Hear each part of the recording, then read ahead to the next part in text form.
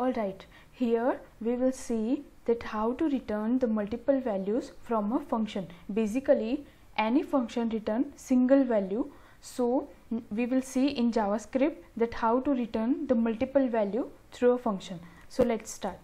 I'm just creating an HTML file over here, script. First I will save this.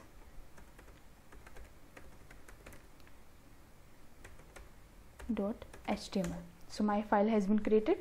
Now in this script tag I will define one function, get value, and just implement it. Here I will create one object,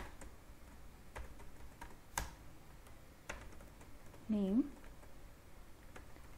whatever name you can set. You will define all the your required value in key value pair in this object, XYZ DPT department, like developing. So I have an array of object. Now I will return this object as a return type, return function. So return obj. So my function has been implemented over here. Now I will call this function in a variable, getVal equal to, and this function. So you will get all the object value in this variable.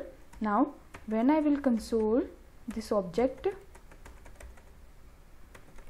getVal, then when you will run your file, then open the browser and press F12 to get the console value. So here I have the object and all the value, which is department, name and subject. Suppose you want to get a particular value from this object, so you can directly access through the key.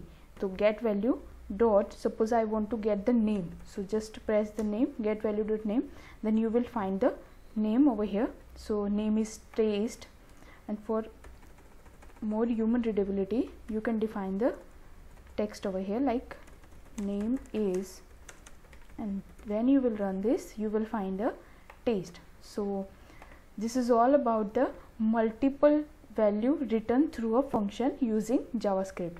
So guys, if you have any query, then you can comment me in the comment section